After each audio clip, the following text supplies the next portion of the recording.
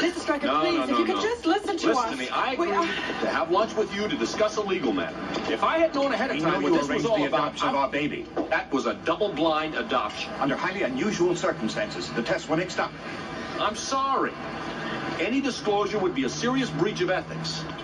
Now, if we take this to court, you'll find out exactly how serious it can be. I don't think you want to do that. If you could just connect us to the adoptive parents, we could discuss this with them. Don't go away. I'll be right back. Mr. Stryker, All right, do you have any I'll children? take care of it. No. Well, if you did, I think you'd understand that I would do anything to get my baby back. Well, listen, I'd love to be able to help. At this point, you are the only one who can. How long are you going to be staying in L.A.? Overnight, but we could stay longer if we had to. Maybe we should discuss this a little further. Yes. Just the two of us. Alone.